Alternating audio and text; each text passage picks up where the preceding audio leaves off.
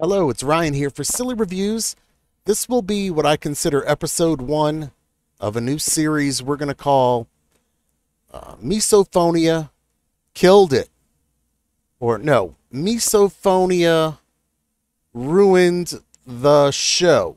And we'll substitute the show with whatever podcast, movie, radio show, anything that it is that misophonia ruins for me and others like me and people who may have this condition underlying and don't realize it.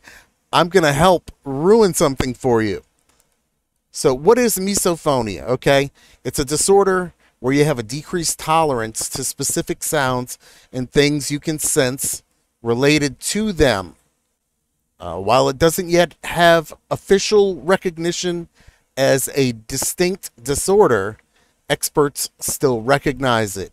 There's now a formal consensus definition for research purposes and for diagnosing and treating it. So this is something I've kind of self-diagnosed on myself over the years. This started back when I was a child.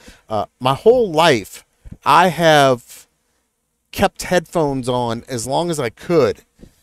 Not like the little brother on Something About Mary or Rain Man or anything like that, but I've always been sensitive to sounds, and I could never sleep without having music or noise or something playing on headphones.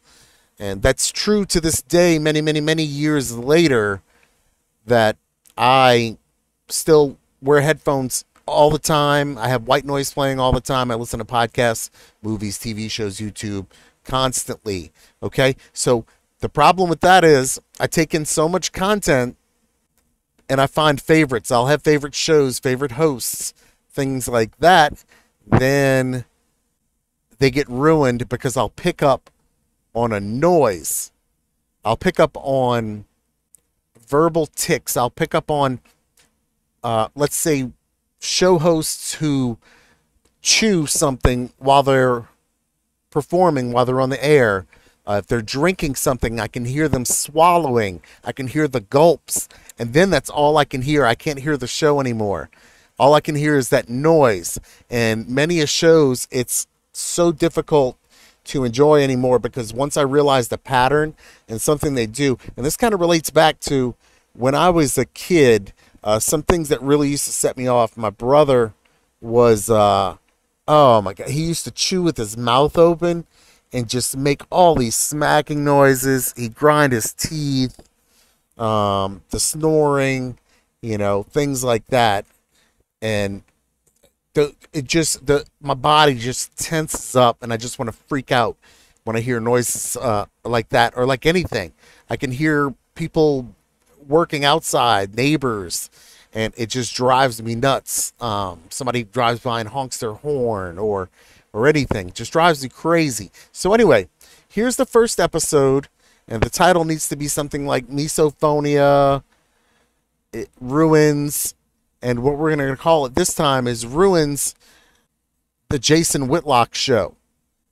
Jason Whitlock is kind of this conservative black guy, kind of went rogue, doing his own thing after he butted heads with the liberal networks. Excuse me. And he's doing his own thing. He's quite successful. His YouTube channel is almost at 350,000 subscribers. He covers a lot of, I'm not big into sports like I used to be, but he covers a lot of topics around sports that are more political and societal in impact than they are stats, wins, losses, players, things like that. Athletic performance, I should say.